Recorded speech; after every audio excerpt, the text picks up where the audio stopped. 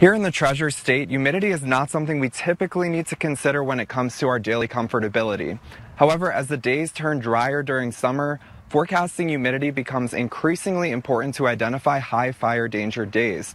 Now, there are two ways we measure humidity: dew point temperature and relative humidity.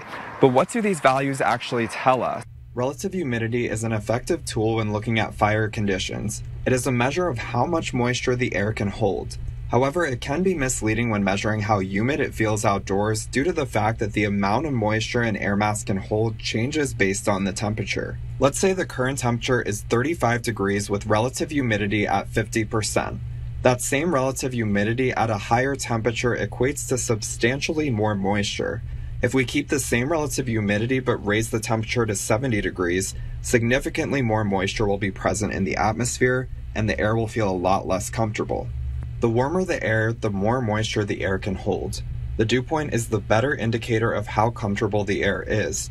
It is the temperature the air needs to be cooled in order to reach saturation, at which point either it will be raining or fog forms. In Montana, dew points typically stay below 60 degrees throughout the year. Above that is where it begins to feel muggy, and once you reach a dew point of 70 degrees, it becomes downright oppressive. As you head out the door the next several days and check in with your Storm Tracker weather app, you'll now be able to get an accurate idea of just how humid it is, hopefully sparing you a bad hair day. Reporting in Great Falls, Eric Johnson, MTN News.